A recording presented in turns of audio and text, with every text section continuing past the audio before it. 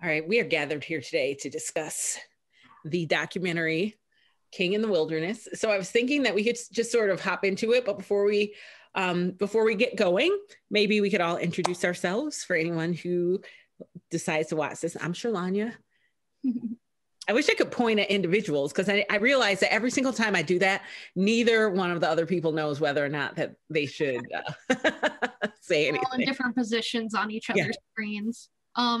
Since it's focusing on me, I'm Haley. Hello. And I'm Lauren. All right. So I guess that my first question for you guys, and I'm hoping to just get like a conversation going rather than like read through a bunch of questions. When did you guys first hear about this documentary and in watching it? Like, did you watch it recently or did you watch it a while ago? Have you seen it a couple times? What's your experience with this work? So I watched it probably about a week and a half ago. I actually didn't know it existed at all until I saw it on the reading list. So when I saw that, I was like, oh, so it piqued my interest. Same here. I hadn't heard of this documentary before this opportunity came our way to watch it. And so I got my copy right here. I just finished watching it for the second time just now, but I watched it along with Haley like a week or so ago as well. Very cool. I don't remember where I heard about this, but I didn't hear about it. I heard about it relatively recently and I was like, this looks interesting.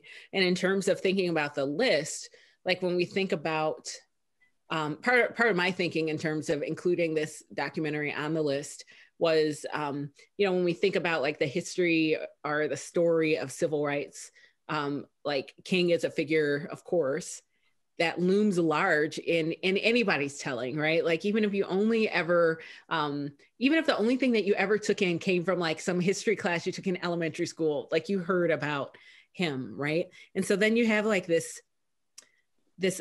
documentary that's like, you know what, we're going to look at this a little, we're going to tell an untold story.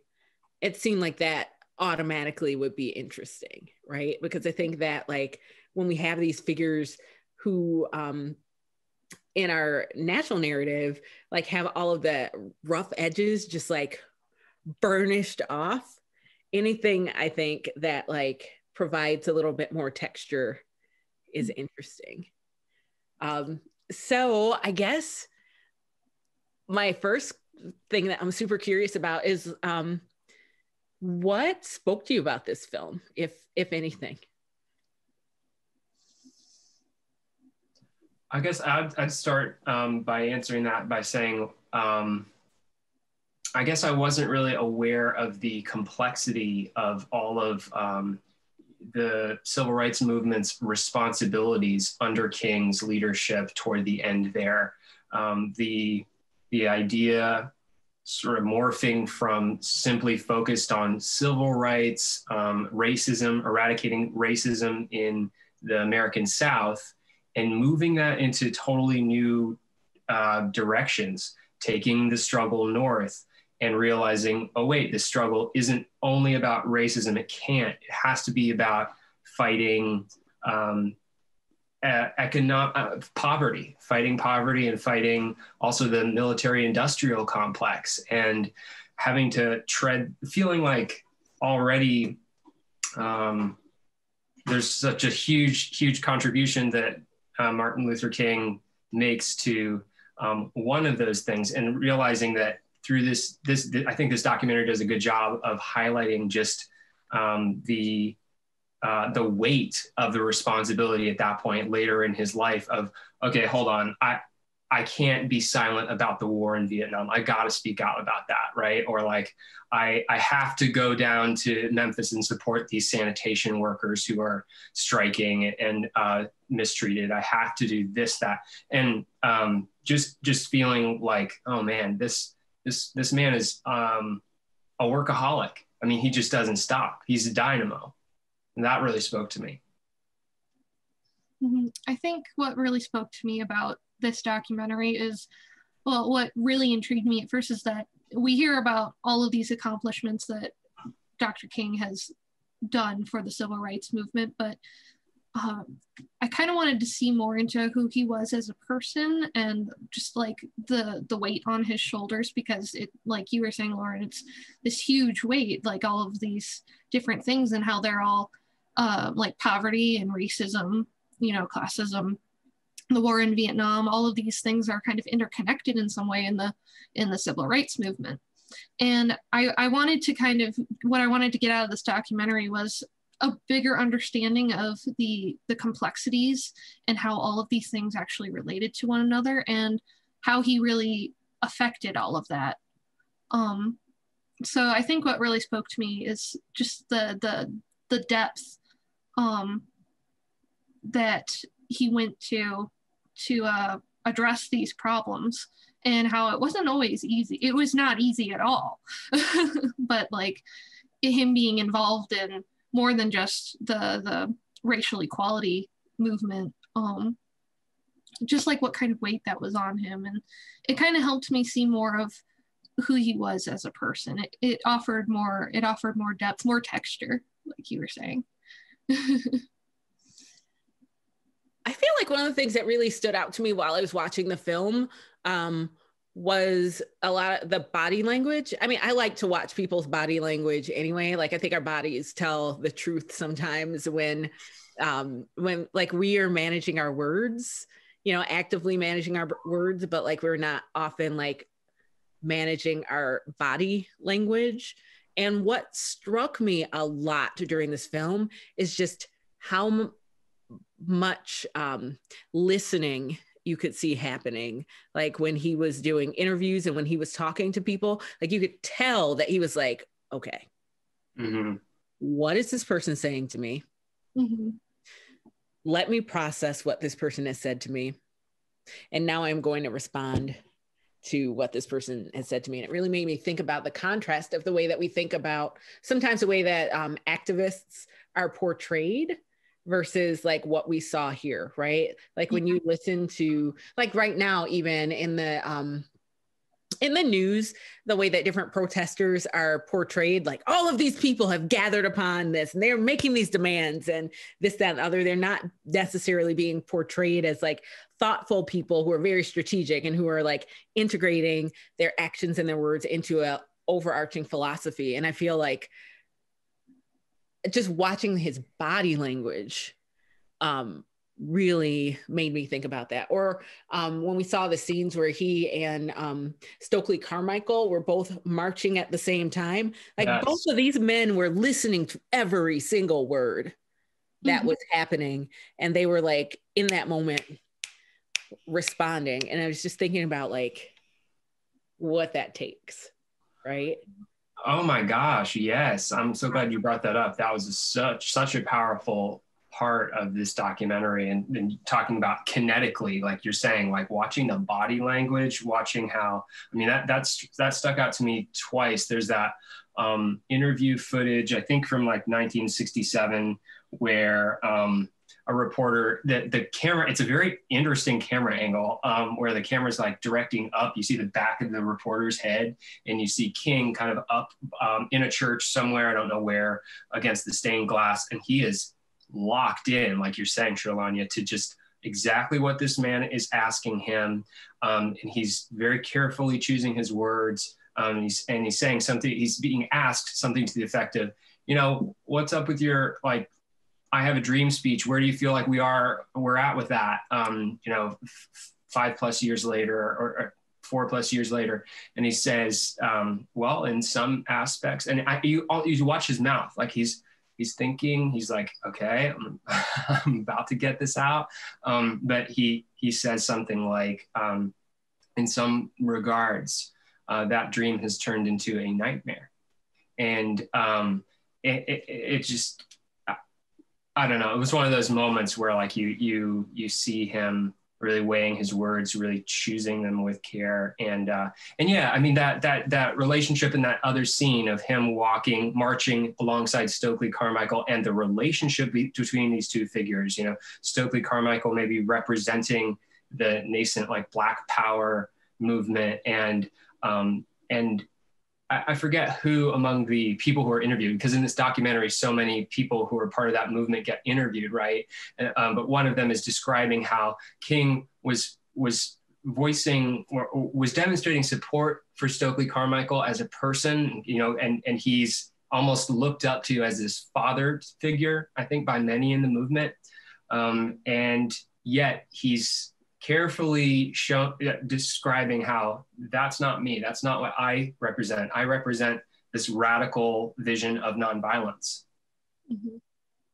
I think that's part of why he's so careful with his words too, because he realizes how much influence he does have.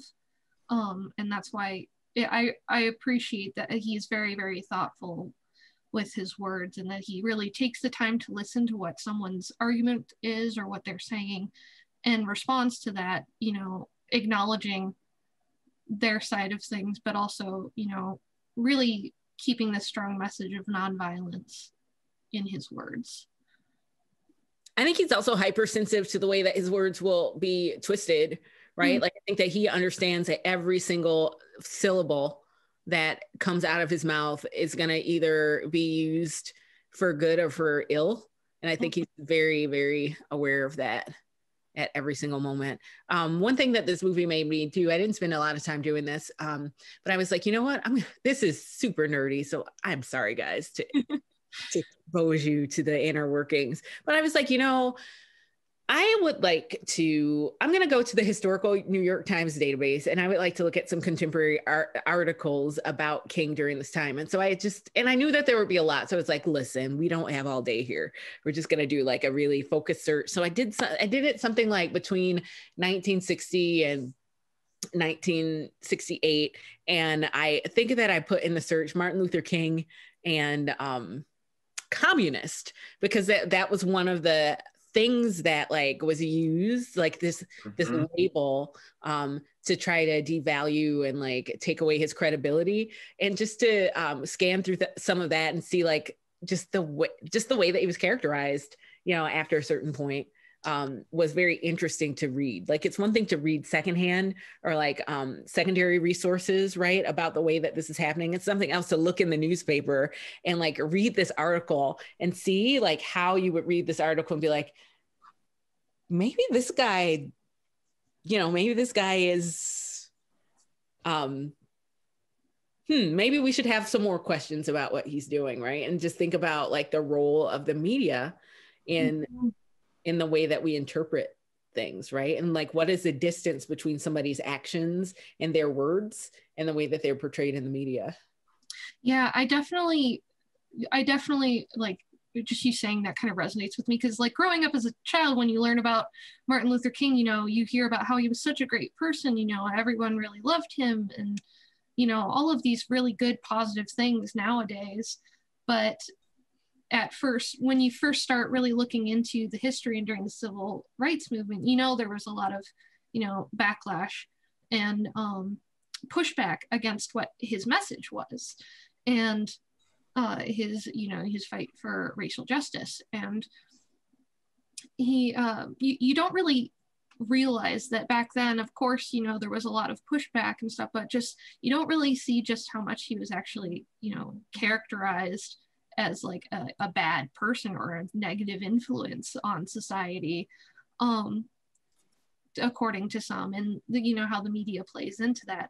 So it's just interesting to see how things are portrayed about him now versus back then. Was something that I really thought about when I was watching the documentary. Yeah, and specifically about the media. I mean, the documentary does touch on that at that moment, right, where Dr. King gives that speech, which John Lewis describes as his best speech. And he said, I was at the 1963 I Have a Dream speech, but this is the one, you know, and that really pricked my ears up, because you know, this is also a thing we don't get in the Reader's Digest version of Martin Luther King and his life and times. The Riverside Church speech in 1967, where he actively, he takes a stand against the Vietnam War, and how the place erupts. I mean, it's clear he's just completely made a connection with his audience. It's resonated hugely. And then the next day in the papers, you see a little like tantalizing clips. So Sherlanya, I'm glad you dove in, did your research there, because I think it would be very interesting to see exactly how the press paints him as a traitor. I mean, the headlines that kind of flash on the screen in this documentary say something like, he's bordering on treason. He sonorously declares blah, blah, blah, but he's a traitor. I mean, he's basically a traitor. And I mean, to Haley's point, you also don't see in the varnished version of MLK's life just the extent of the ugliness and the violence and the terror that this man needs, that he faces, not just in the American South, but up north. And this is something that I hope that we can like get into a little bit. It's just the idea that, whoa, we came up like we thought, and many movement figures who are in the civil rights movement being interviewed in this documentary say something to the effect of, we did not expect the reception that we got in the north, or we did not understand quite how to behave up north. And you see this footage of, I think it's Gage Park in Chicago, where King and others are there to help, I think, call attention to the poverty, the impoverishment, and the segregation, the intense segregation of that city. And he's walking past, and you see people shouting all kinds of racist slurs. But you really feel it. I felt it viscerally, just like watching this footage that it just doesn't get played in the highlight tapes. One of the things that you reminded me of something I noticed a lot, like how often we see him like ducking and how often we see him like bent down. And I think that really communicates. I think that like those very small clips littered throughout this documentary really highlights like the constant threat of physical violence, right? Like there's a noise and everybody's like, where's the noise coming from? There's something going on, and he's like ducking because he knows that like at any time violence can happen. And there was something where he said, when he was being asked, did it hit you? He's like, I've been hit so many times, I'm immune to it, right? And that's like, that like does something to you. Imagine that reality. Or the other thing, especially, and I think that part of this might come from, watching this in a time where, we all need to be distanced from each other. But like, it was like, in this case, like watching people packed in so much was like, oh yeah, that was people could do that. Right. Like, that's sort of unique to our time, but like, so often people have his hand there, like somebody's got their hands on him at all times, right? And that stood out to me too, right? Like I'm a person who I like to keep my body contained, and I don't want any extra hands on it unless they have specifically been sanctioned and invited. Like I'm just like, nope, no. Like physically, like he was just had people around him, and sometimes it was like hands of support, hands of protection, and other times he's just being like yanked around to be arrested again or like pushed. And it was thinking about that was interesting. Again, particularly probably because we live in these like, please, like I know they say 6 feet, I would like 12 to 24. Precautions. Hi, Sherlanya. That's great. Perfect. No, that really struck me too. I mean, there's footage, again, like some raw footage of him stepping up to a lectern in a packed little, you can almost feel like the sweatiness of this tiny little church hall or this conference room where he's a person of great importance at this point. He's at the end of his life. I mean, 1967.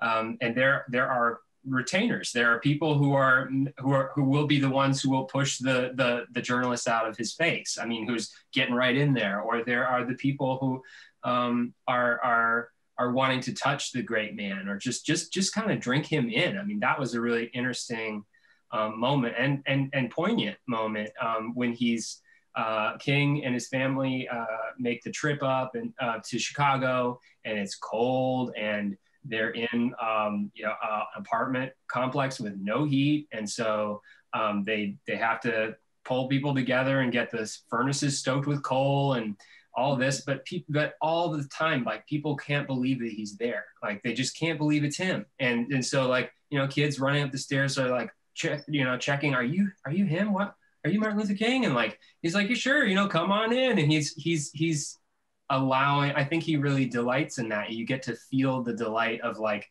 that he is one of those people who's going to invite, he doesn't shy away from the really like the bodily investment in the kind of work that he is doing. And it is I think a huge sacrifice. Mm-hmm. I can't imagine the sheer amount of pressure that was always on his shoulders, especially to the point where he always had people around him in trying to support or protect him because of the threat of physical violence around him. Like at almost all times, and people just wanting to see him, to talk to him, having that much influence over people. I sure as heck wouldn't be able to handle anything like that, not even remotely. So it's something that it's got to be an incredible feat of strength, personal strength, to be able to do that. So that's something I really do admire about him. Mm-hmm. I wanted to say one more thing, and this kind of gets back to our conversation, or the earlier point about the media and its involvement in kind of, I don't know, like playing a role in shaping public perception of him, but also, I mean, really limiting his options. You know what I mean? Like there's that moment that to me was just incredibly revelatory for me, when you kind of get the sense, you get the message through this documentary that, okay, the head of the FBI has sort of a personal vendetta against Martin Luther King, right? He's like, it's just like he's fixated. He had so many personal vendettas though, but time back, you know, I passed the baton that I yanked out of your hand. No. Yeah. Well, I mean, I get that sense. I get that sense from J. Edgar Hoover that he had quite a few. But the fact that J. Edgar Hoover is kind of going after the angle of, we got to portray this guy as a threat to our nation. We got to portray this guy as the most dangerous man in America, or the dangerous black man in America. I can't remember.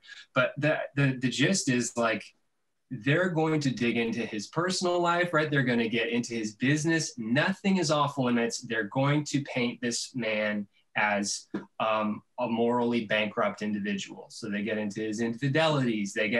But the thing that really stuck with me was, I forget who again is interviewed, but they say something to the effect of, man, toward the end there, Martin Luther King really, really was dragging, right? He had so much on his shoulders. He was really hurting. And the doctor, so much so that his doctor said something to the effect of, I think you might benefit from psychiatric help. And one of the people in his circle said, hell no, because of course that information would get out, if not in 24 hours time, in 24 days time. And that would be used to hurt him. You know, just the fact that he's unable to, and so it prevented him from getting professional psychological healing. And that really like struck a chord with me as, wow. Sad. He couldn't even try to seek help. No, it was off the table. Mm-hmm. Yeah. So one of the things that I was aware of, how do I want to, so like, I feel like this movie, you know, one of the things that it wanted to do definitely is try to make sure that we see a human being when we look at Martin Luther King. So it totally made sense that, that like his personal life, would be a part of that. But but when I look at a figure who has reached a certain amount of status, celebrity, etc., and maybe this is going to say more about me and the way that I think about people than it does about anything else. It's like, yeah, that is of zero surprise, especially like we look at like, you know, it's 1960 something. This dude is traveling all over the place. He's never at home. Like, it's not a surprise that he would have had extramarital affairs. And when we think about like any of our, for example, presidents, most of them have had like these strings of extramarital affairs, right? So it's interesting to think about the way that information was being retained and potentially weaponized. And I wonder what the similarities and differences of the weaponization of that information is between between King, a Black man, and between, say, Kennedy, who definitely had like his all sorts of things going on, right? And like, word on the street is that like a bunch of information about his extramarital stuff was about to come out, and then he was assassinated. But like, I just wonder, when we think about like sexual stereotypes as applied to Black people, how that was in the mix, right? Because like all sorts of people have affairs all the time. People are pretty gross with that sort of thing, and we're lucky when we see people who are behaving well. Especially when people have like access to like, to do whatever they want to do, right? And so I think that that's an interesting lens to think about that side of the story. Yeah, and I think that does play into the media's portrayal of people in in the news and stuff too. It seems like from the lens of like a Black person doing something like that versus like a white person, they're very, you can pick up on differences. So yeah, I agree with that. Definitely.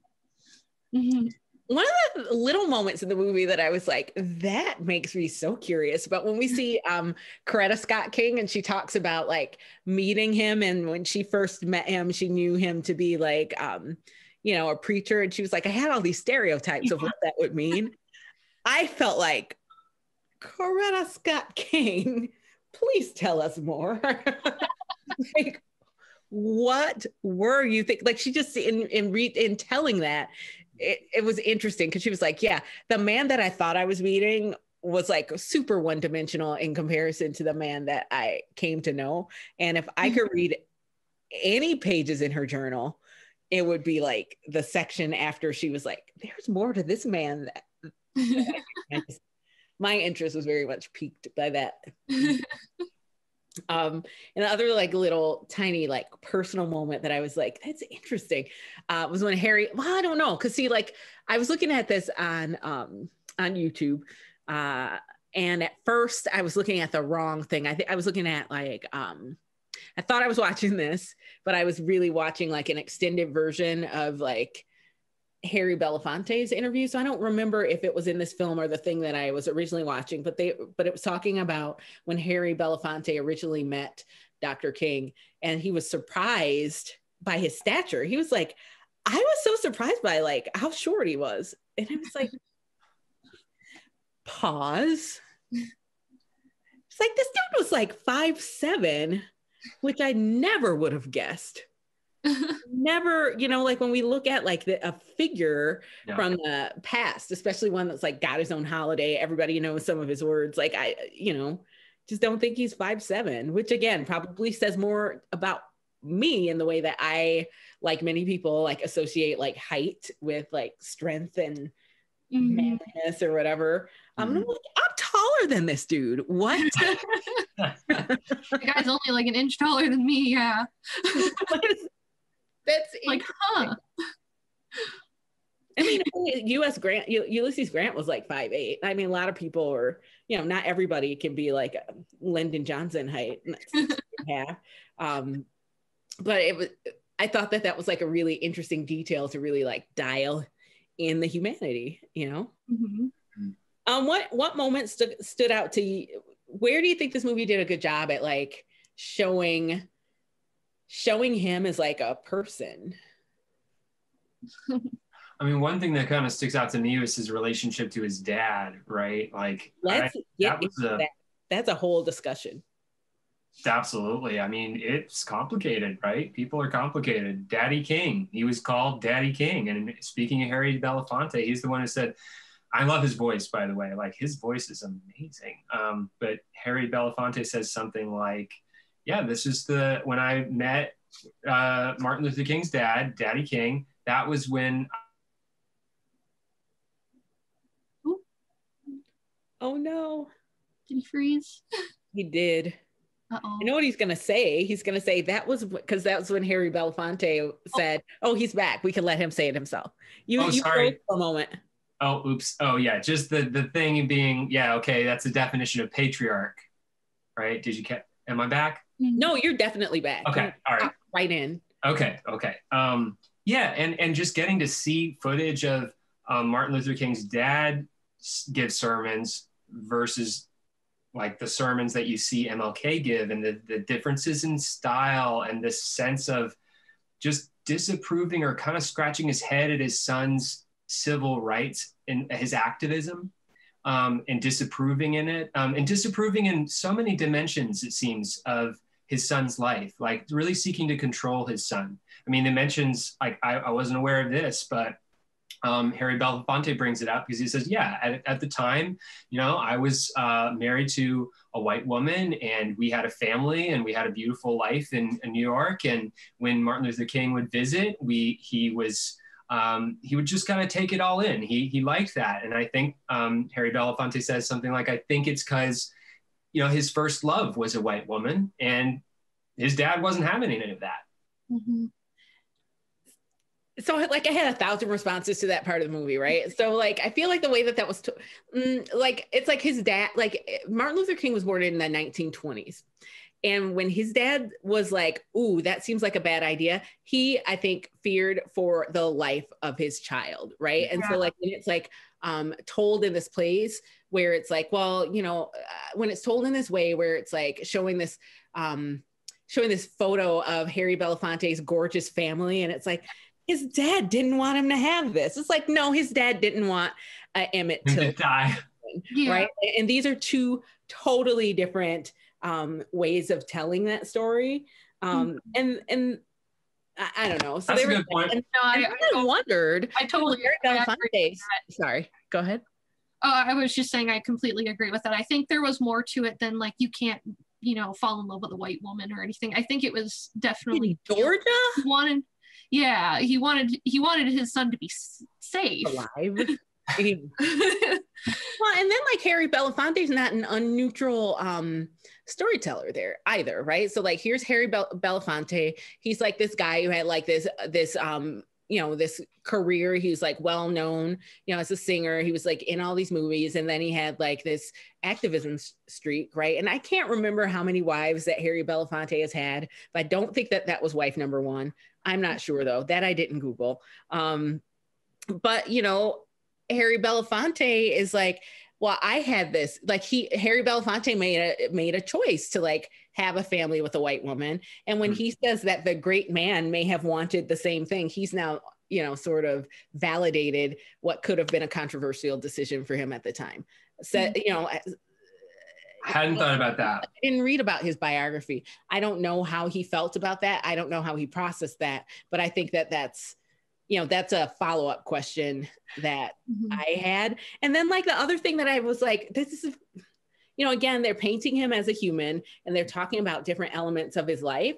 But like, I feel like there's a danger that somebody's going to walk away from that movement, from that part in the movie and think like, oh, King was a great man because he liked that white girl that one time. And I think that that's a problematic.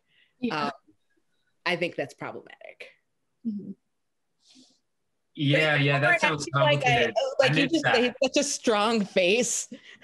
Oh, I mean, I'm just making that face because I'm like, yeah, that was like totally over my head. I hadn't thought of that. Mm-hmm. I mean, it's just one way. Like there are many ways. I don't think that is the point that they were making, but I do think that one could look at it that way, right? Yeah. And I think that like when we have an environment, I think that when we see people often making themselves the center of other people's narratives, I don't think that it's a jump that some people will go there with it. Mm-hmm. I mean, I think maybe it is important to say that Harry Belafonte does loom somewhat large in this documentary. I mean, he kind of gets his words in a lot in this. Maybe I wasn't overly distracted by that, but he does. I mean, he's a major figure in here. I mean, and it seems like like when you look at him sitting beside Coretta Scott King at Dr. King's funeral, really, it's like if you're the one sitting next to the family, like you definitely were there as much as I believe you were there as much as you say. And when you're like talking about dive bombing to get like his thrown away manuscript. Yeah. Yeah.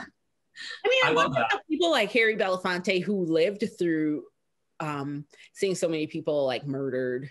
And I think that part of the reason I'm thinking about this is from the movie about James Baldwin's life. Yeah. Same.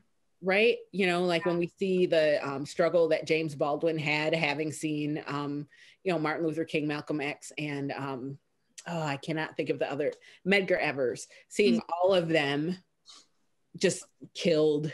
Right. And so like Harry Belafonte saw the same thing, and saw like people just being like plucked out of their movement all the time. And what does it mean for you as somebody who saw all of that and survived it? Question mark, Yeah. Like that. Speaking of weight, that's gotta be. I thought they did a nice job in this documentary of starting off on that footing of saying something to the effect of, I think I'm blanking on her name. Is it it's an awesome name starting with an X, like Zerona, or the woman who like drove King to the airport to fly to Memphis. And she's like she's not just the driver. She's like a major figure in this in the civil rights in King's circle, right? But she says something like,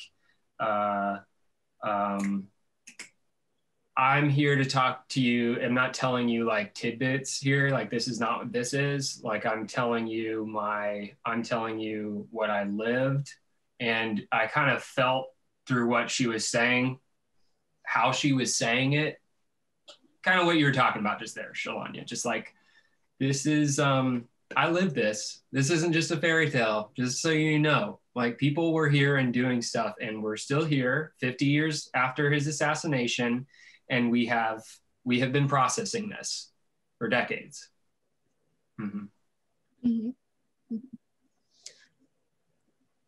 So, Lauren, you wanted to talk about the parts of the movie where they moved north, and I don't want to lose that thread because we didn't pull it when it came up. So, like, this is we're pulling it. Yeah, let's pull it. Let's pull that part.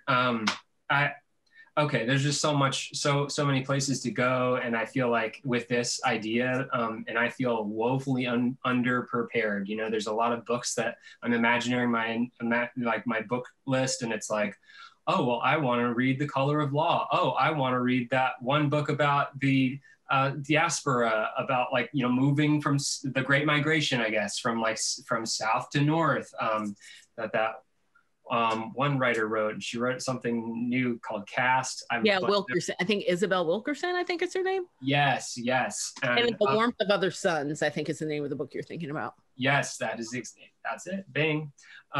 But yeah, so I haven't read any of those books. But I mean, just like the fact that these civil rights leaders who, I imagine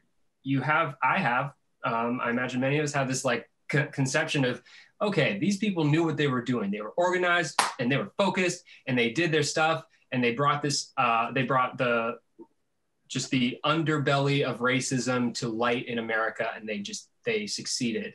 But like, you're given the sense when they decide to move operations to Chicago up north, that they are surprised at what they find here. Here being, we're talking in the Midwest, like here in the American Midwest. And they're surprised by just the extent to which so many people are coming out who are openly racist, openly flying their Nazi flags and all the other stuff, right? And you get the sense that not only are they confronted with this backlash among white people, but there is a machine operating in Chicago, Mayor Daley's machine of patronage, where Black ministers who are or somehow attached to this patronage system are saying, no, we get King the hell out of here. We don't want him here either. And just how intricate, like how complicated this web is. It's not just like, here we're gonna come and help some folks out and raise attention here, and boom, we're done. It's like, oh, this is complicated, and it has to do with power structures. It has to do with power, and it has to do with like the fact that racism doesn't just exist in the South, but it's a very different type of racism that you see up north. And I just want to, I have a lot of thoughts, but I've been blabbing, and I want to hear if anyone else has thoughts. So I think about, so sometimes like when we think about like the way, I think that I have said in other conversations, I think that racism is like one heck of a shapeshifter. You know, I think that it takes different forms based on like the dynamics around it. But I think that at its core, it's the same. I mean, like if racism is an ingredient, I think it's eggs, right? Like it like is like, it can bind things. It can do weird stuff. It can like emulsify things. Like I just think it takes on so many shapes, and it takes on the shapes that it does because it is what it is, right? And so I think that like we just see that like they were familiar with what the racism machine looks like, where they came from, and they were unprepared for the racism machine where they went, right? But like I think that the racism is the same. You know, like, I think that like creating an underclass of people who are then able to be weaponized against all sorts of people and capitalized upon is the same in the South and in the North, right? And I think that when we think about like some of the things, like they were talking about the patronage system, like imagine that you're one of those guys, like you live in the racist North, you figured out that system. You figured out how to play all of your cards. You figured out a way to like mobilize and move up within the system. You have worked hard for this. You know, the people who came before you have worked hard for that. You know what I mean? And then like, here comes this guy out of the blue, threatening everything that you've scraped for, right?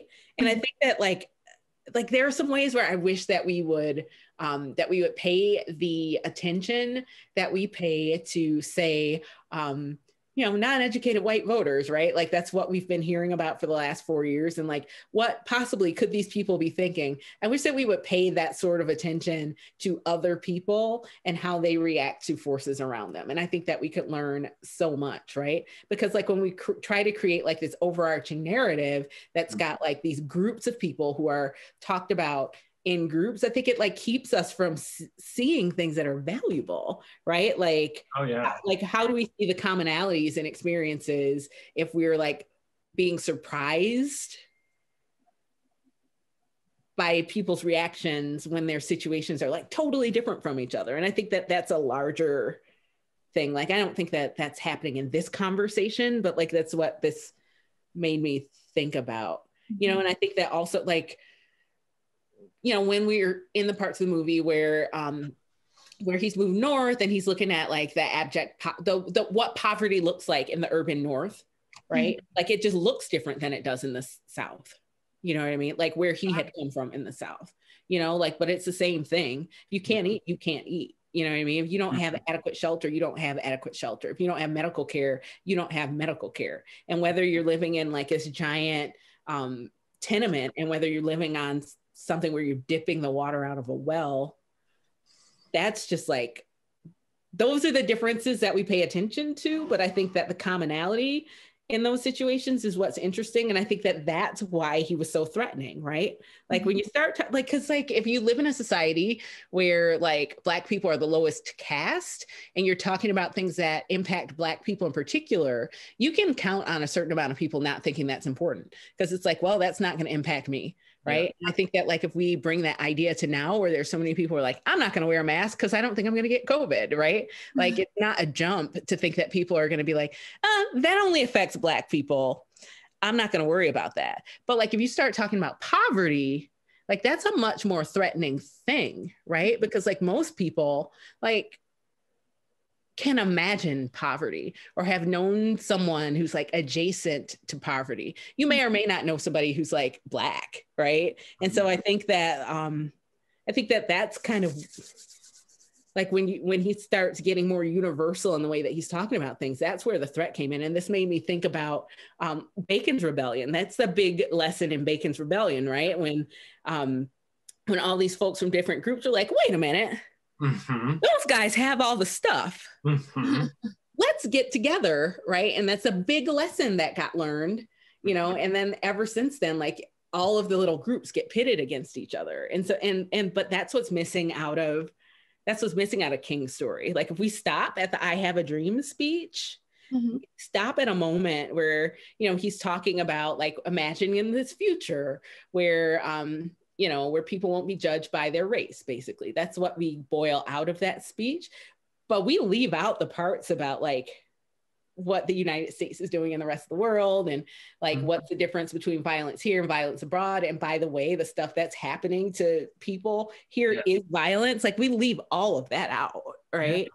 And it's just, I don't know, like him going north made me really think about that. And then also it made me think about the way that once a movement becomes successful, everybody wants a piece of that cake. You know, and so like, you know, King was successful and then like war activists were like, wait a minute, what are you going to say about this? Right. And it's like, well, he was not doing what he was doing, but you see the value. And so like, now you want that.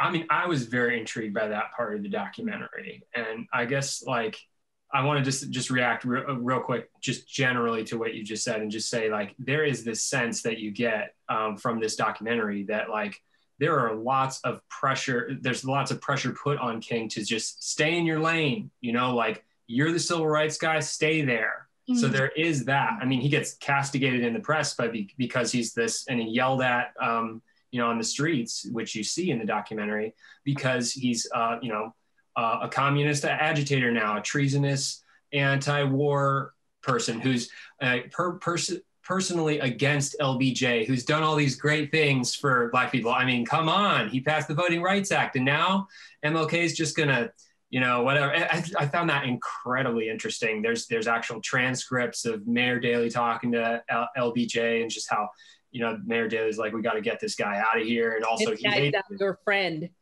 Yeah. Just like, what? Forgot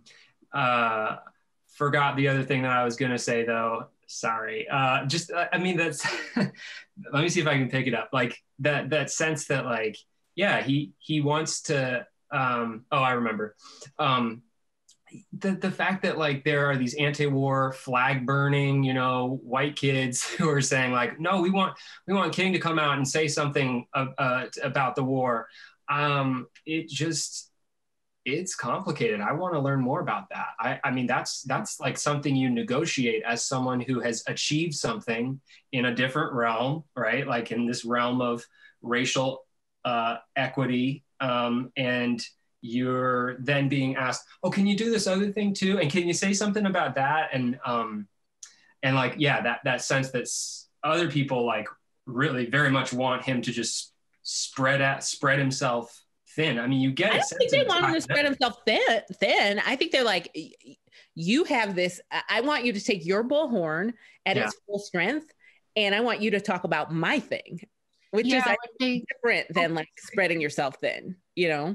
Yeah, like they definitely recognized that effect he had on people, and they wanted him to say that about their movements too, because they wanted that, like you were saying before, they kind of want a piece of that pie. Especially with people being, you know, these people on one side saying you need to stay in your lane, you do stuff about civil rights and racial equity, and that's it. But then it's also like he was already spreading his movement from just talking about racial equity and like talking about poverty, which does affect, you know, admittedly like a larger group of people. Like a lot of more people do relate to that as well. So I think he was already starting to reach out from just like from one specific topic, I guess. And I think because of that, people were wanting him to start speaking on other things because he had already started to branch out.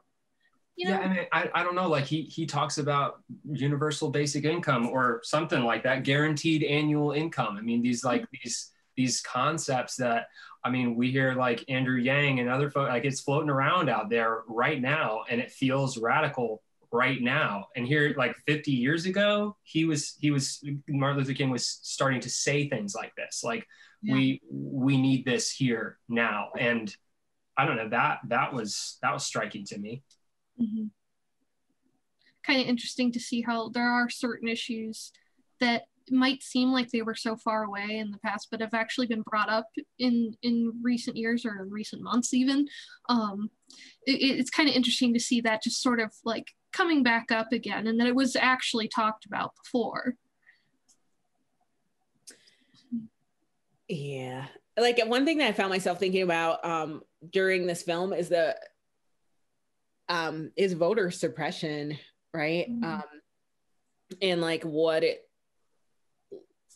I just find myself thinking about the different ways that race is used quietly and loudly, you know? And I feel like as I've watched coverage that talks about, you know,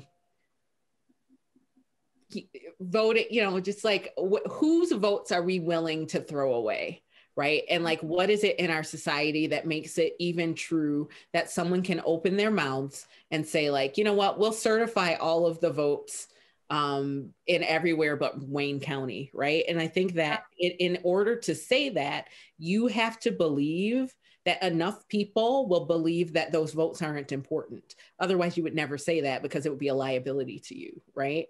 And so I think this film just made me think about that, right? Because it's like, you know, there's certain things that like, if you believe that there are enough people who don't think that's important, your cards look a certain way versus another way, right? Because there's certain things that like one might think, and I don't care what they are, everybody has thoughts that they might think that they won't say because they realize that if they say them, it's a problematic thing, right?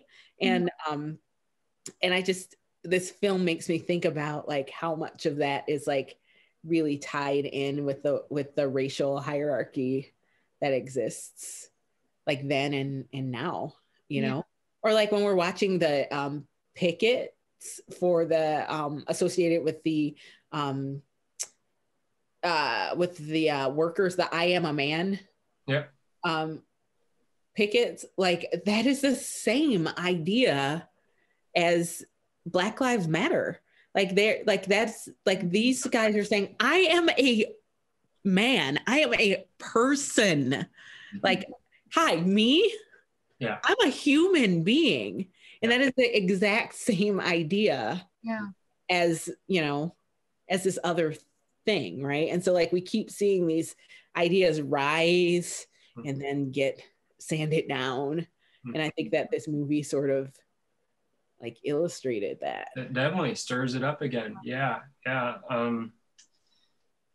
What did I want to say here? Yeah, I guess just like this sense that you get that, you know, there's a real crisis, and there has been a real crisis of like empathy, of like choosing among like people in power, mostly, let's say this is white Americans, choosing to go, okay, like we just don't need to care about that. We just don't need to care about Black enfranchisement because in fact, we should prevent that because that will diminish our power.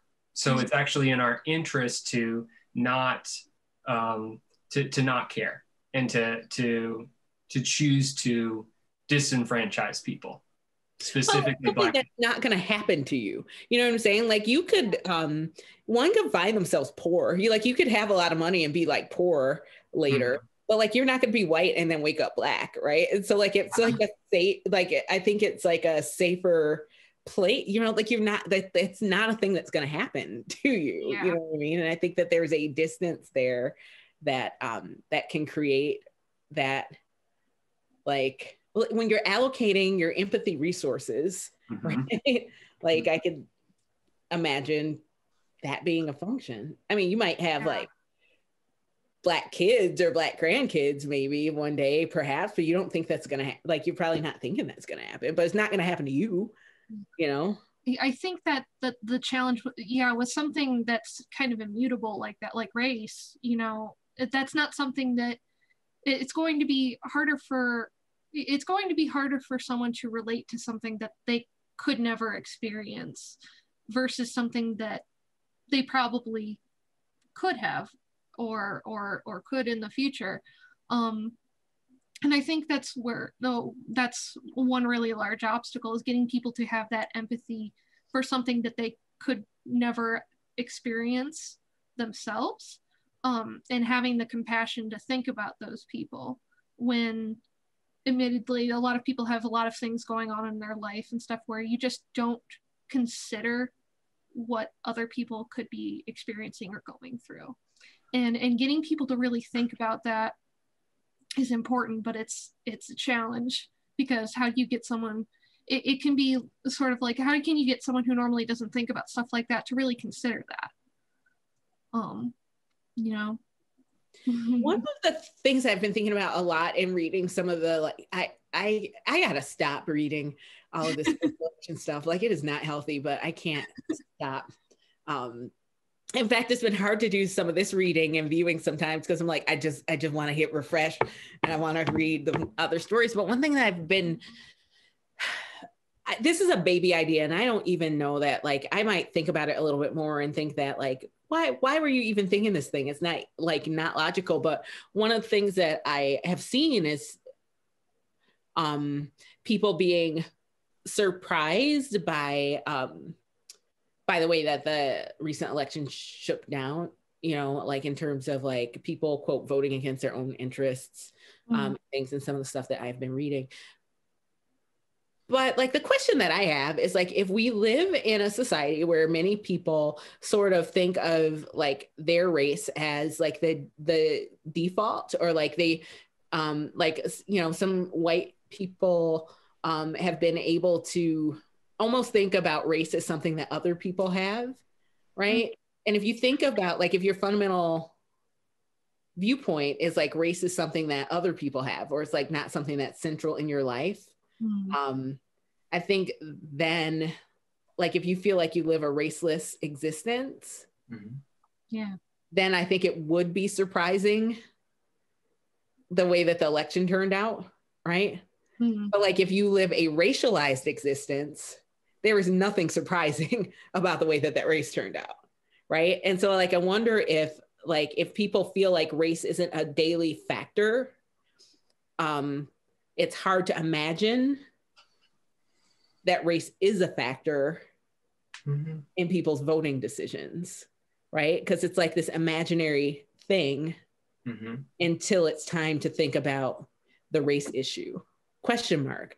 I hope somebody wrote a paper about this that I can just read and like read somebody else's thoughts about this. But like, I don't know. Like, that's when I listen to like podcasts and read the articles and like hear like so much surprise. I'm like, I don't get it with the surprise. Like, I just don't. I didn't get it with the surprise last time. I remember a conversation that I had in 2016 with somebody, you know, who was like very surprised. And I was like, but I told you 2 weeks ago, I wasn't so sure that things were going to go this way. And I think it's like a perspective, you know what I mean? Like James Baldwin, you know, like we turn to him all the time, but he's, you know, he communicated the idea, like, you know, and in his context, he's like, Black people have to know about white people. Like, Black people know more about white people than white people know about themselves, right? And so, like, to listen to coverage, it's been interesting to like think about that also within the context of reading every single one of these books on this list, you know what I mean? And so it's like, you know, I don't know how much of this is just like dipping back into this like very highly steeped tea of reading all of these books back to back, but I just have new questions now. Can I ask you, Charlotte, when you're referring to like people who are voting against their interests, are you talking about like certain, like, let's say like the rural white voter who's voting for Trump, even though, you know, Trump has said like, is giving away tax breaks to the rich and he's not especially helping that rural white guy? Is that yeah, like I am talking about that. I'm particularly talking about like the articles that I read about that, because I'm really trying to like think about it in terms of like, in terms of what I'm reading, right? Because I don't know any of these people. Like I don't study, this isn't my area of study. This isn't my area of expertise, right? But like the surprise is surprising. You know, like why is this so surprising, right? And it like, especially as we've watched the different ways that people engage with information surrounding the pandemic, depending on its source, right? Like we have watched people react certain ways that like is like divided ideologically, right? And so like that's, to me, looks like, you know, says somebody who's like doesn't study politics and doesn't study polls and doesn't study this stuff, but it's like, well, we're seeing something happening here. Why would we be surprised that we see the same thing happening with another choice, right? I don't know, like these are baby thoughts again, like not fully. Oh man, baby thoughts. I don't know. These are wild. These are a lot of, we could go into a lot of different directions with these thoughts, you know, like, I mean, into directions that like kind of blow my mind just like initially, like, okay, how do you believe a conspiracy? How do you get that steeped in that? How do you suspend your disbelief in such a great way? I don't know. But yeah, I don't know, like your question about why are people surprised? I mean, don't know. It might be, probably has to do with people's media diet, right? So like on one side of my mouth, I'm like, why are people so surprised? And it's like, well, if you take in, because at the end of the day, I think that most people make sense to themselves. You know what I mean? And so like, if I believe that everybody makes sense to themselves, which I do think that mostly people do, then I must also with that believe that like, well, people must be like living in an environment and taking in information in such a way that this is a logical choice. I just don't have access to understanding the A leads to B, leads to C, leads to D. Yeah. I mean, I don't know. I had the same, or maybe a similar feeling when I was watching this documentary. Again, like watching the Gage Park footage of just how vehement like the protests are. If you call it that, let's call it, no, it's like actually mob frenzy is, like how palpable the rage is against Martin Luther King being in that city. And, you know, you hear people shouting like, I live here, he doesn't live here, you know, get that N word out of here. And yeah, like those people make sense to themselves. Like it made sense to like run down to the park with your Nazi sign or the go back to the zoo sign and shout at him, you know, like that made sense. And why does it make sense? Like, and there's this like, right, like deficit of understanding because, you know, it doesn't pay, like there's no incentive for white people to pay attention and really understand like their emotions around this thing. And no incentive that those folks can see, because I would argue that there's huge incentive, because think about where that all of that energy could have gone. Think about what that guy's blood pressure could have looked like if he wasn't walking around with that rage. Think about what like if you don't have that level of like hatred and stuff, what you could have been sitting on the dock of the bay wasting time, right? Something else with that, right? And so like I don't think that I think it's like an inability to see like what freedom could come not having that obligation.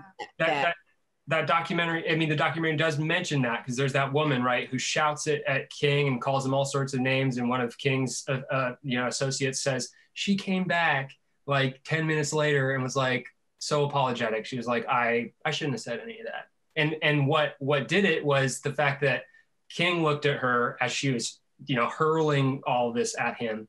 And he said, you're much too beautiful or much too pretty to say such nasty things. And then she, whatever, walks away, comes back. It's not immediate, but then she's like, he activated her shame. Yeah. That's what it was. He activated her shame. Like she was in a situation where there was no shame, right? Because like if you're with a bunch of people who are doing something crazy, I have to stop using that word. That's like one of my things I'm working on. But like you're doing something that is like not great, and you're doing it with other people, like you as a group might not have the shame, but he looked her in the eyes and was like, for real, this is who you are, and activated this sense of shame, right? Like I think about the idea of shame often, right? Because like I feel like we are in a place where like we talk about like the dangers that come with shame, but we don't talk about shame's good. Its purpose. Like I think there's a reason that we have shame, and I think that shame run amok is a problem. Just like I think that like confidence run amok is a problem, sadness run amok is a problem.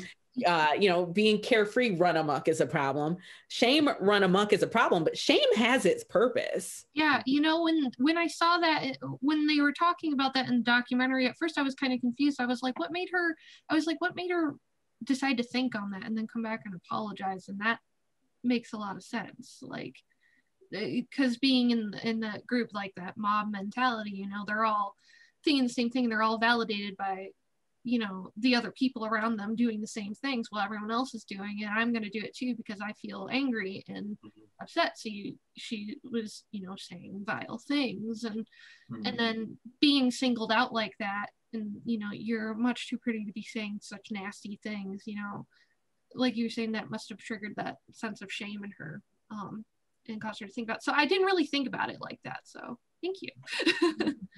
Makes a lot more sense to me now.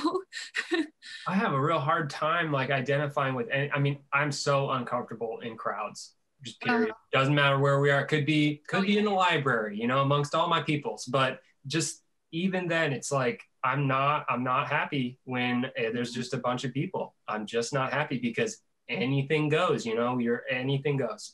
And I think you lose a lot of like your sense of your balance. It seems like you adopt the balance of this particular group of people, which could be, when activated by a demagogue or whatever kind of serious event, triggers any untold violence. Yeah.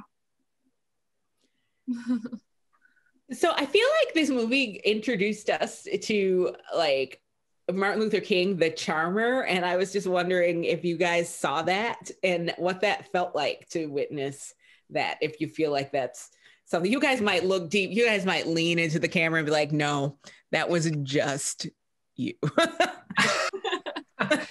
No, you go ahead, Haley. So I agree with that you do kind of see this like charming side to him, and how I think a lot of it also comes from this fact that it's like you already know of him as this really great figure in history, right? But getting to see more of his human side and like some of his sense of humor, and weirdly enough for me, the whole the family gathering thing kind of towards the end of the documentary where they talk about them all getting together, and Dr. King sings as they play the piano, and just like that, kind of getting a picture of that family scene is really kind of where I saw the charm in him as a person. Getting to see like those little bits of like joyous moments in his life is really where I kind of saw the charm of him as a person. Because I think those happy moments and like those moments of enjoyment that you get with other people is kind of where you start to see like the light inside people, so at least for me, that's really what kind of made me really feel for him as a person, especially just seeing that, like, he can laugh and sing and do everything, all these, he's another person just like all of us, even if he's this really great regarded figure. in the civil rights movement, and people just like, people are basically just cheering and cheering until he came to that church and spoke, when he was just ready to go to bed and all that. Like, he has such power and charm in that regard, but getting to see this other side of him, this human side, is what I found most charming about King. So yeah, wasn't one of his Confederates saying something like, man, he could be like he could be nasty with his like sense of humor. He could really like rake you over the coals if he wanted to, and like, I don't know, yeah. He'd be like, don't get yourself killed, but don't worry if you do, I'm going to preach you the best eulogy ever. So don't even worry about it. And then he'd like launch into this eulogy where he'd compare you to like some demon in the Bible or whatever, like all kinds of I mean that was like kind of news to me, like what? Okay. And there was that one guy who said something interesting, like something along the lines of, yeah, he wouldn't go hard on you if he felt like you couldn't take it, but I could take it. So he was always, cussing me out or like saying this about me. And I was like, whoa, okay. But the thing that really like caught me was like, the man was having a pillow fight with his friends in the Lorraine Motel, like an hour ago. That's heartbreaking to me. Like, it's just like, really? Like, I know. I'm glad you got to have your pillow fight though. Like, cause that sounds really fun. Like, I'm glad that you got to have that fun, but like you had like, man, like you're just a dude, just a person. Yeah. Being a person. Yeah. Mm-hmm. So like my favorite moment of his charm was when they did the interview and someone's like, oh, New York, a fun city. And he's like, well, now I'm a Baptist preacher, so I don't know that I've had the chance to get in. I was like, I feel like that look in his eye is like the look that maybe got used here and there when he was finding his extracurricular activities. Yeah. I felt like that for me personally, watching that footage, I was like a little embarrassed. I was feeling the awkwardness of like this. I mean, it's one thing to have that kind of conversation off camera with someone, but like you're saying, like that look that he got, like in that moment, like it's kind of an intimate look. Yeah, I feel like that's a look that he get. Like, I felt like we now know what he looks like when he's flirting with somebody. Like, well, now, I'm a married man and I shouldn't be saying this, but you've inspired me to say that. Like, I just feel like we saw just a glimmer of that. But see, like I'm the same person who's like, I think they all do it, and now we know. Now we know what it looks like when he did it. I'm not pro adultery. I just want to say that for the record. I feel like I'm like real lucid talking about like other people, but I just feel like I needed to not make it seem like that. Like I got you. Not. What did we not talk about that you were hoping to talk about today?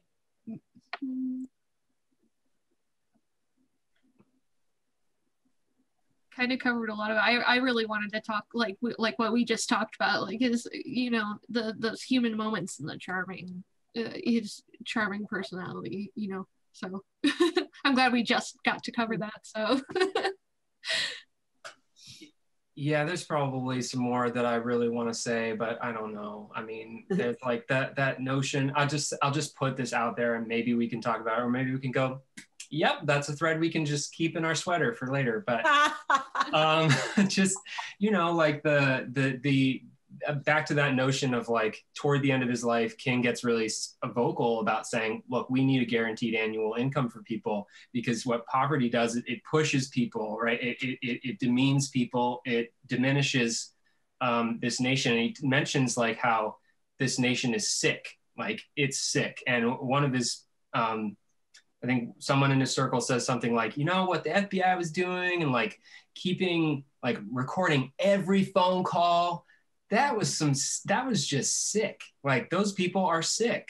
And so there's that, but there's just this sense of like the overall like sickness of the nation. But for, I think his Confederate, like the fact that the FBI was just bringing so much to bear on pushing this man down speaks to how just sick the nation is. And like, what's that mean? Like, how does that sickness get healed? And like, what's going on there is just a thought that I had. And the second thing that I want to just express is that just that like Harry Belafonte again, you know, you love to hate him, not quite like you don't. He's great. This conversation has been very elucidating for me, because I just didn't really get the sense that like he had an agenda, and I kind of see your point on that one. Sure. I'm not saying that he necessarily had an agenda, but like it's a thing. Like, you know, he was married when he was married, and like even now, interracial marriage is not like a neutral thing. No. You know what I mean? Like, it's not like we might, depending on the circles you run in, you might see somebody and feel like, okay, that's fine, but like that's not necessarily, you know, not mainstream. That's and when he was married, you know, as a civil rights activist, he's not neutral. Yeah. Not neutral. I mean, that said, like, you can't expect somebody to be neutral about their own personal relationships. Like, we should not be neutral about our intimate choices. But like, I do think that his point of view, you know how like you have people in your life, when they tell you a story, you're like, okay, I'm just gonna wait for the rest of that story before I figure out how to file that.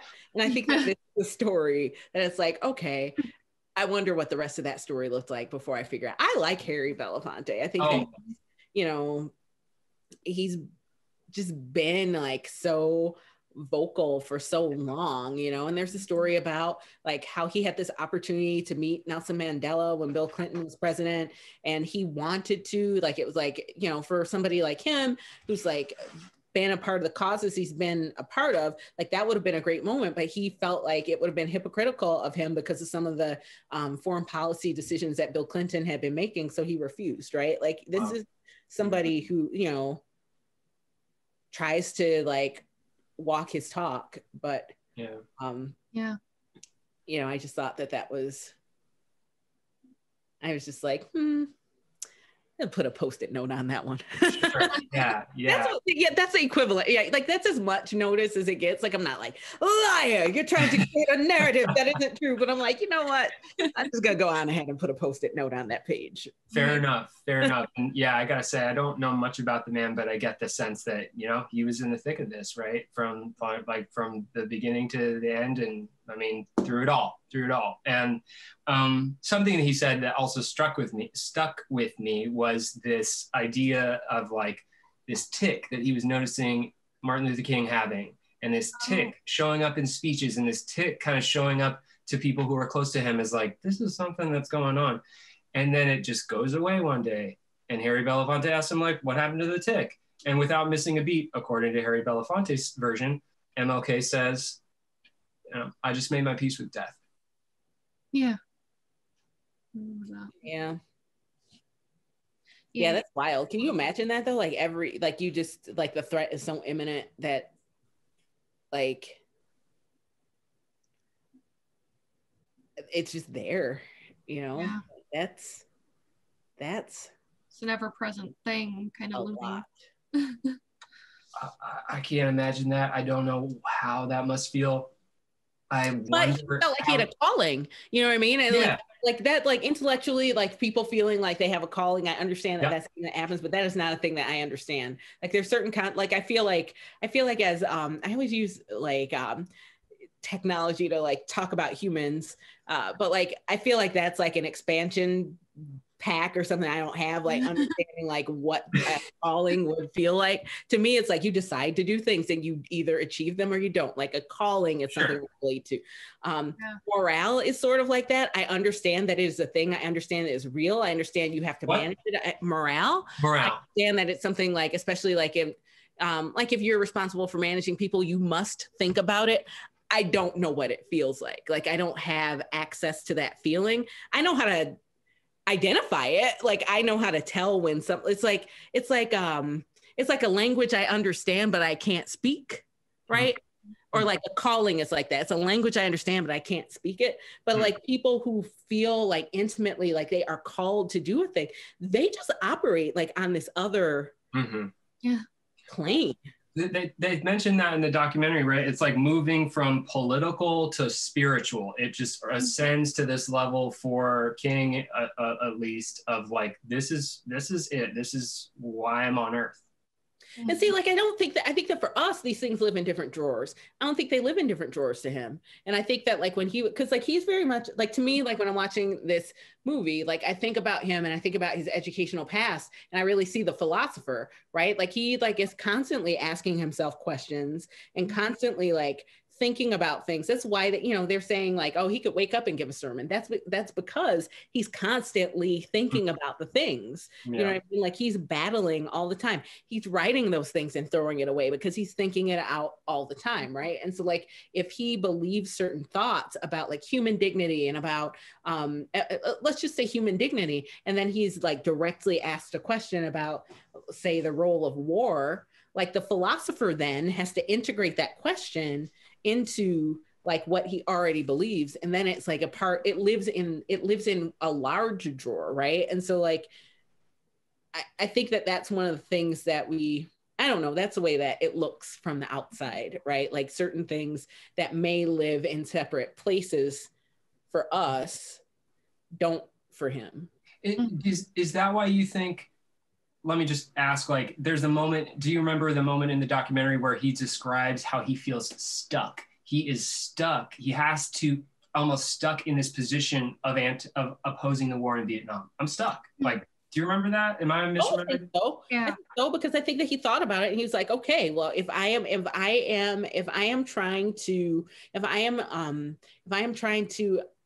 attain the sense of morality that I believe in, that's a baseline of my faith, that's a baseline of my work, that's a baseline of everything that I believe in, that is integral to my calling. If I am to engage that, I got to open door number 2. If I open door number 2, everyone who was with me when I was opening door number 1, not going to be with me anymore. Now, what do? I am stuck. I am stuck. I am stuck. I am stuck. Like, I do think that those ideas are married, and that's why I think that that's why I think that we can look at him and say like, oh, well, what he was talking about grew. And it's like, well, I think his platform grew. And then I think that, Spider-Man style, with great power comes great responsibility. I think he felt that.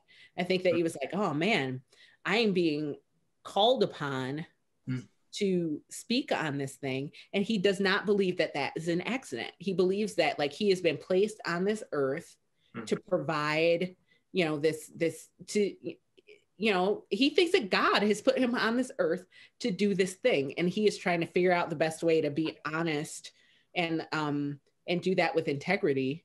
And that's why he was like, well, I'm going to have to break with LBJ on the war because it's the right thing to do. While other people were like, seriously? There's a 1908 born Texas dude who half of us probably thought would never sign anything good because he is from Texas.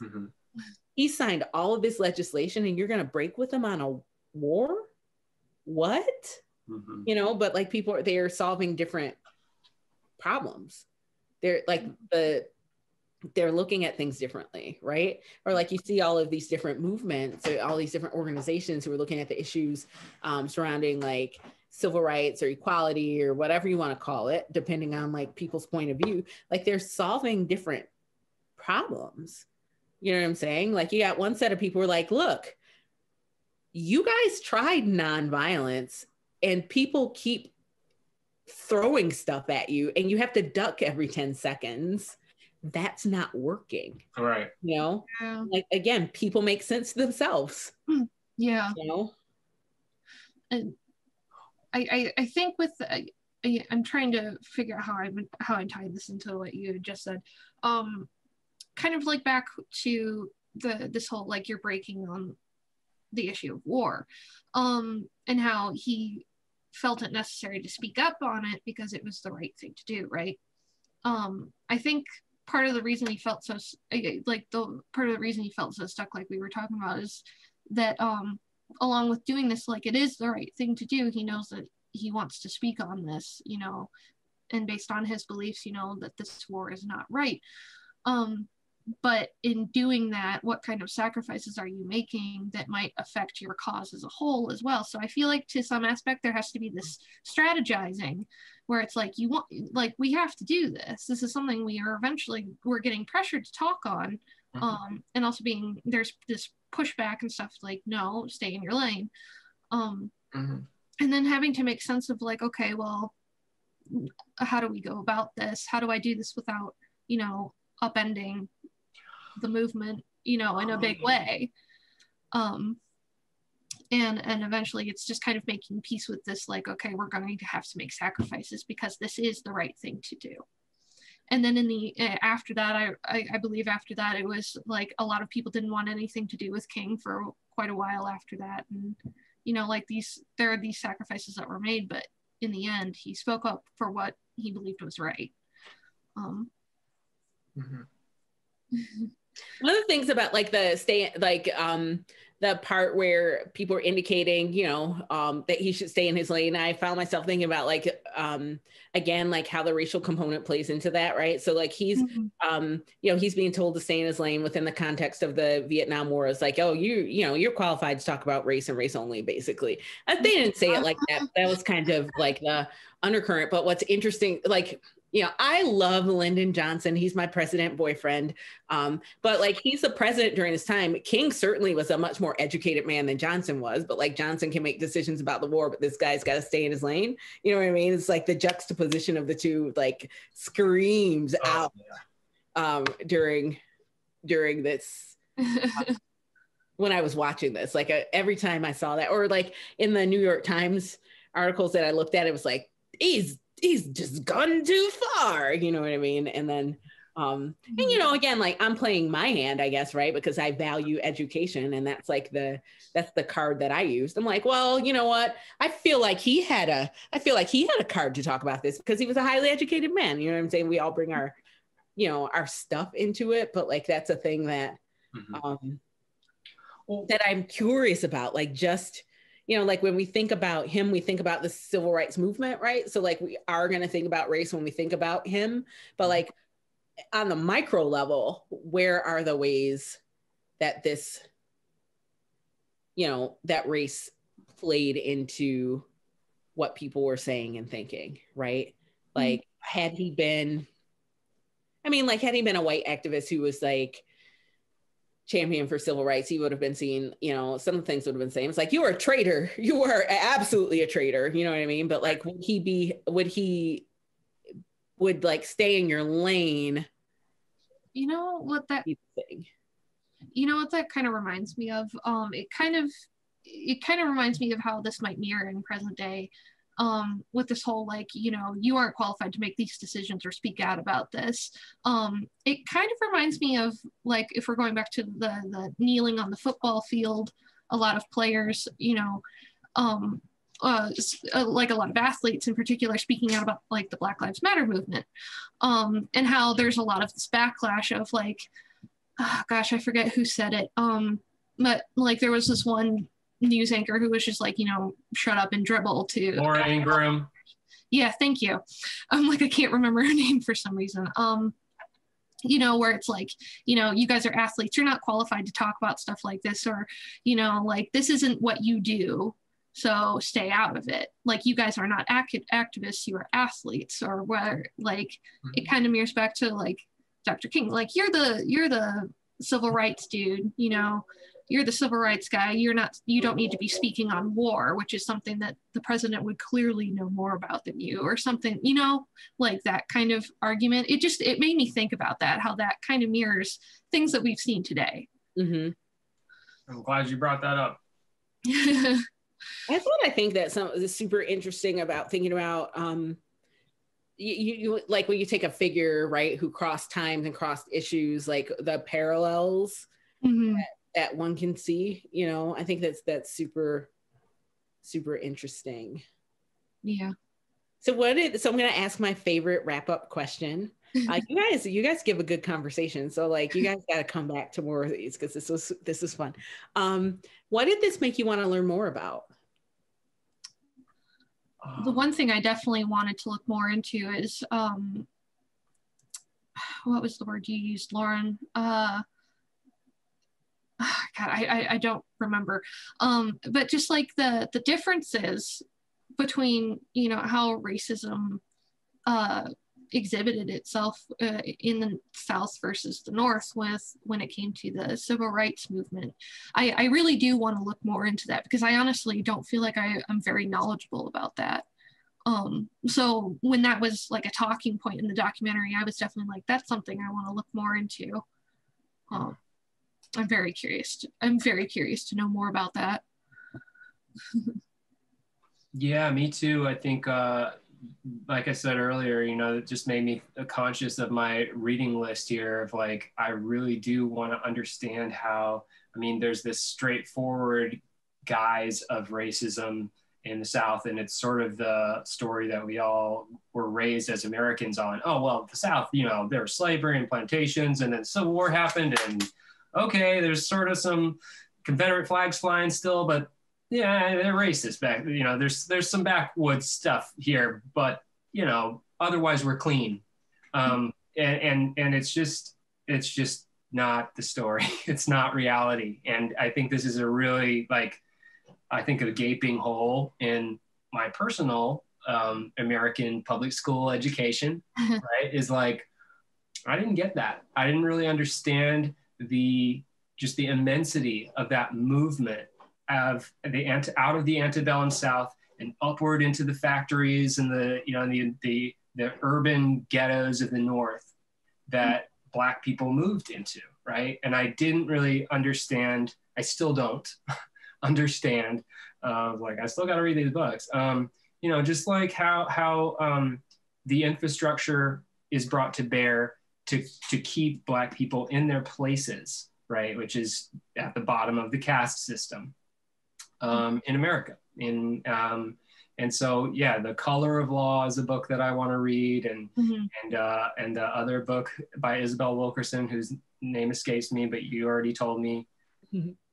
I'm going to look that up again. I'm going to Google that. But that's really where my mind goes, because, I mean, something that the documentary King says in this documentary, which is very interesting, is this idea that, okay, we talk about welfare, and what do you think about? Well, you think about the poor Black person who's undeserving of this, and it's a handout, and it's all this loaded, weaponized language, right? Mm-hmm. But I mean, the American suburbs were built on handouts. The American welfare state was mobilized to create the highways and expressways and the building lots that created the white, right, suburban fever dream of post-World War II America. So we need to look at that, and we need to think about I need to think about what the difference is between, why do we say it's one thing for when we give it to the rich white people, and why do we say it's another thing when it's given to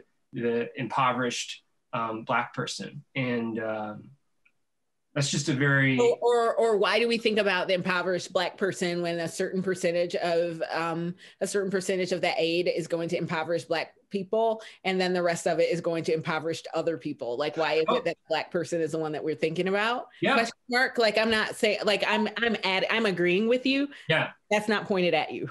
No. I think that's a very, very important clarification there, because, I mean, I don't know, someone just clued me into the fact that a Washtenaw Reads book was $2 a day. That was like a book from, I don't know, a year or so ago, where that was the big book that everyone read. And it's about, the fact that, like, this is not like there was a perception created, right, that sort of began with this like welfare queen, most recently under Ronald Reagan, of like, we're going to find like the worst caricature ever of someone who's abusing the welfare state, and it happened to be a Black lady, right? And then so the welfare queen became this like myth, right? When in fact there's all kinds of people of white, Black, all, who are poor, And so there's that, maybe there, right and there. working very, very hard to make it all work together. You know what I mean? Yeah. Like working very hard to just keep things together from point A, to point B, right? And so like when we think about like, again, people making sense of themselves, right? Like if we're thinking about like, well, where some of the like animosity and hatred come from sometimes? Like if you are hustling and struggling to like do what you need to do for your family, and then you get this narrative about like these people who you've never seen because they don't live anywhere where you live, you haven't interacted with, and like they're, getting these imaginary resources that you don't have access to. Why wouldn't you be mad? Why wouldn't you hate these people when you're trying to figure out like how to make your stuff line up, and like you're going to job number 2 or you're doing whatever it is that you have to do to just make it to the next day, right? Like a very enticing narrative. Yeah, I mean, it's like, and what we're not encouraged to do is like step back and try to integrate all the threads, I think. So this made me want to learn more about Daddy King. Like he is the character in this documentary that I'm like,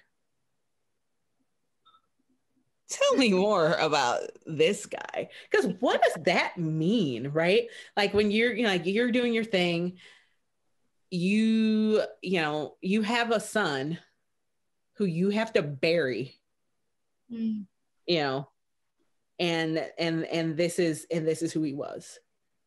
Like what is that like? Yeah. Question mark.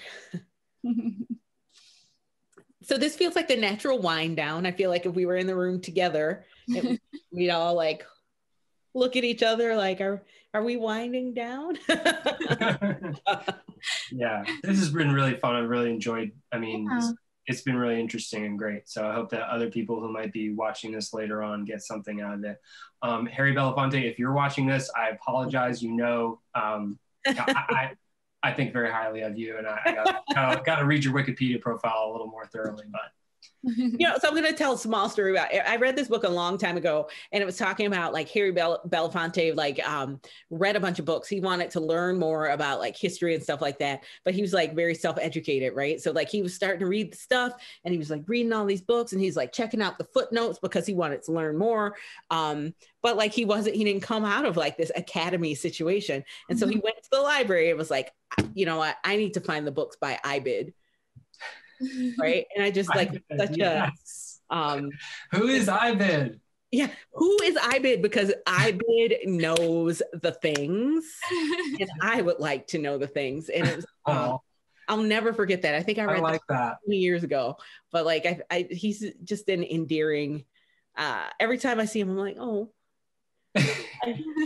hi Harry. Which, if he watches this, just please ignore that last part because it was kind of weird.